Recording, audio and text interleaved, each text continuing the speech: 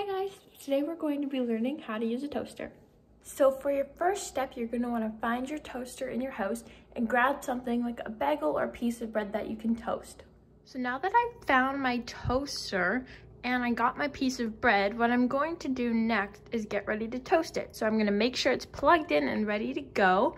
And I'm going to place my piece of bread into one of these slots here. All right. So now that we have our piece of toast in our toaster, what we're going to do is we're going to find our little dial on our toaster and we're going to turn it to where we would like our toast or bagel to be toasted. So you want to make sure it's not too close to the dark or you might end up with a burnt piece of bread or a burnt bagel. But also make sure it's not too close to the light side or you may end up with just a normal piece of bread. So I like to put it close to the middle here, so then it's a bit of both.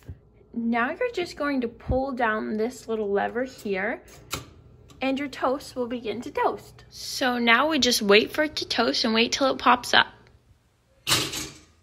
All right, so this is the most important part. So now that our toast is toasted and it's ready to be taken out, we have to use our fingers. We cannot stick anything like a fork or a knife in the toaster to get it because since it's plugged in, you may get electrocuted, so we have to be careful and only use our fingers. All right, so being super careful because our toaster is still hot, especially on the sides. I'm gonna take my two fingers and drag my toast up here and just grab it.